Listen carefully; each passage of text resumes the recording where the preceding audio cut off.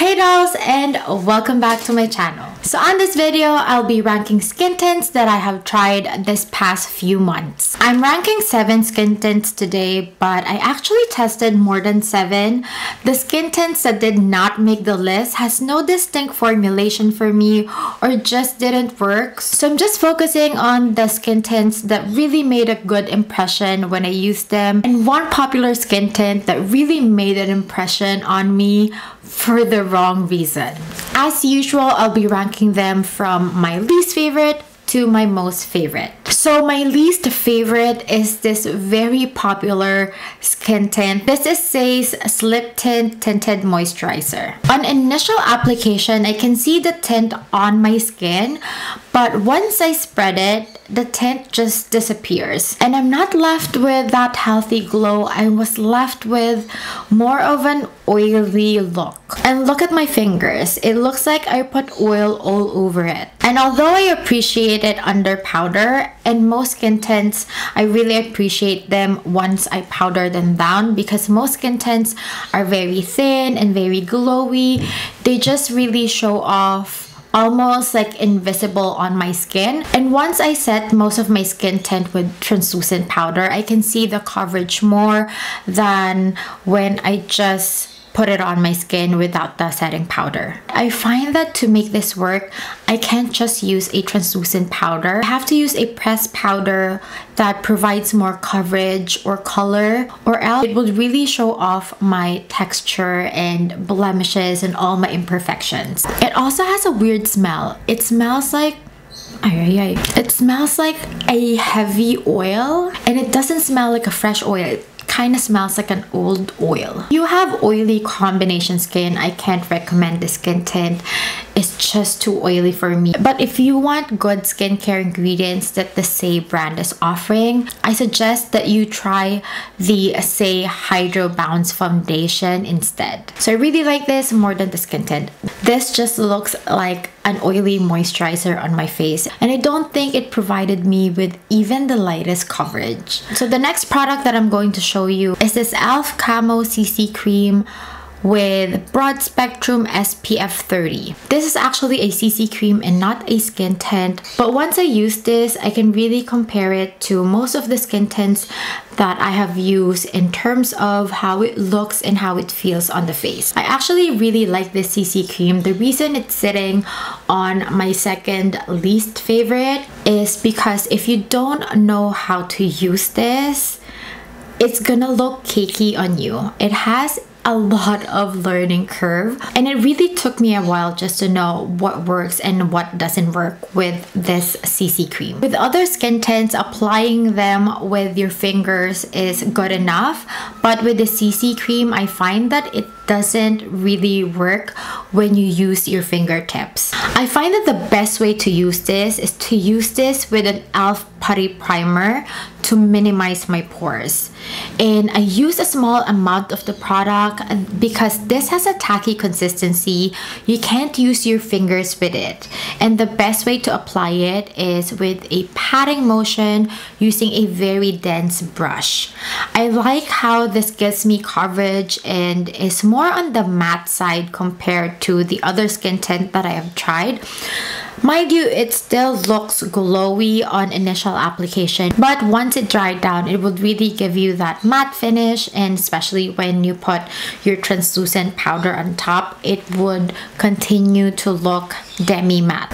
Again, I really like the CC cream once I learned how to use it, but since I can pair it with a lot of my primers, a lot of my powder, I can't even use my fingers with it, or I can't use it with other brushes. It has to be a specific very dense brush.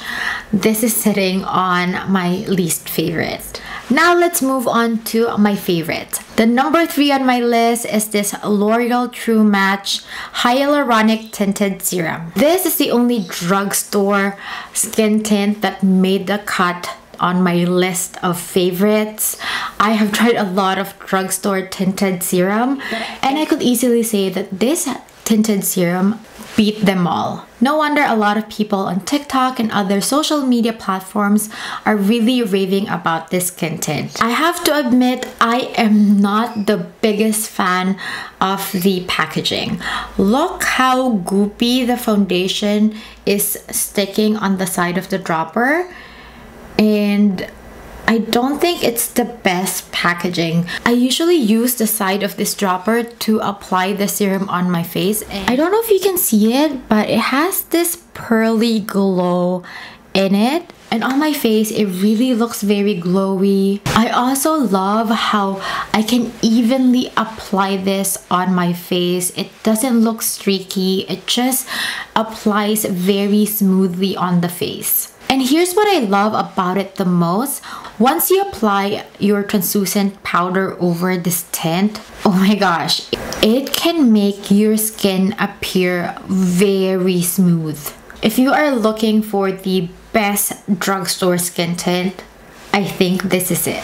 And the only reason it's sitting on number 3, even though I really love this, is because the other skin tints that I'm going to mention later on this video really felt very moisturizing on my face even after hours of wear. While this one, even though it has a hyaluronic acid and it feels light on the face, it just wasn't moisturizing enough compared to the other skin tints that I will be showing later. The fourth skin tint on the list is this Estée Lauder Double Wear Sheer Long Wear Makeup. This is the sheer version of the Double Wear foundation, and this also has SPF 19. This actually reminds me of the Saie Slip Tint, but the big difference between the two is that this one can give you coverage. This one can also give you that very glowy finish that the Saie Slip Tint gives, but it is not sticky at all. It feels very moisturizing but not sticky. It has that perfect amount of glow, so it still looks like your skin but better, and it doesn't have that foul smell that the Saie Slip Tint has. I really like this skin tint as well. I can get oily throughout the day when I was using this, so I had to touch up throughout the day. If you have dry to normal skin, I think that you would really appreciate this skin tint. It looks very skin-like and can give you a really healthy glow, and it can also give you up to a medium coverage. So again, if you have dry to normal skin type, I think that this is worth a try. So sitting at number 5 is this Rare Beauty skin tint. This is a skin tint that made me fall in love with skin tints. This is my OG Holy Grail skin tint. This is one of the best no fuss skin tint that I have used. I have used this with other primers and it works. I've used this with a liquid blush on top, a powder blush on top. I use this with a lot of my other products and it still works. I love that you can pair it with other products and it doesn't move or it doesn't thin out when you put other products. So I really love this skin tint. Just feels so well on my skin. It almost looks invisible on. It's very easy to apply. You can just apply it with your fingers. You can also apply it with a sponge or a brush. The glow on the skin tint is not too dewy, but it's also not too matte.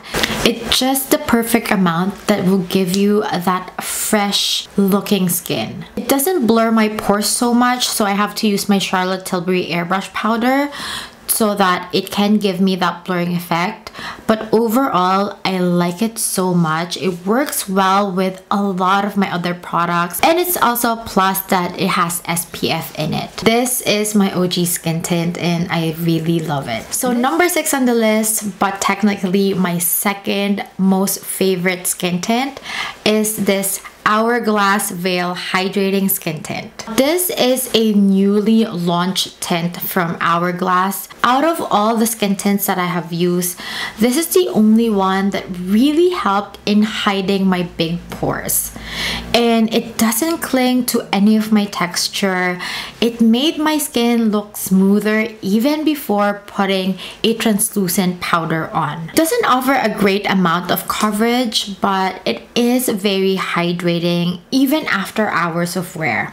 It feels like I put on a gel moisturizer and it kept that feeling the whole time. I don't think this is the best summer skin tint for oily skin, but if you have oily skin, this will be perfect for winter months. And if you have dry to normal skin type, I think that you would appreciate this throughout the year.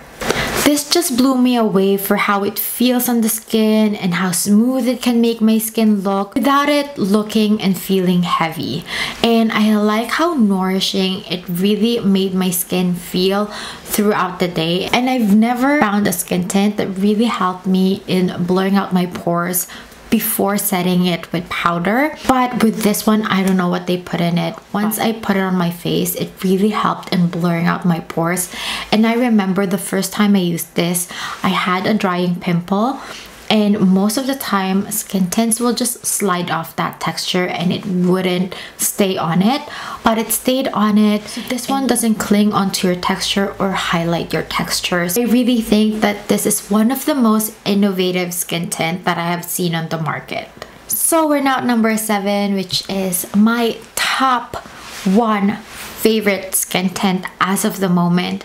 This is the Danessa Myricks Yummy Skin Serum Skin Tint. When it comes to formulation, this one in the Hourglass is the same when it comes to it being very hydrating and moisturizing even after hours of use. But the big difference that this Danessa Myricks has is that it has a better coverage, and also it stays really long on my face. I have worn this for 8 hours and it still gave me that medium coverage. I didn't touch up throughout the day, but I'm pretty sure if I touch up on the 8-hour and set this with a translucent powder, this skin tint will still look amazing. This is my number 1 because it ticks all the boxes on what I'm looking for on a skin tint. It applies like a skincare, it's not streaky, it looks more glowy than the Hourglass and does not blur out my pores. But once I set it with powder, my pores are not prominent anymore. It feels so moisturizing on even after hours of wear. And the thing that made it to my top 1 most favorite is because out of all the skin tints that I have tried, this lasted me the longest.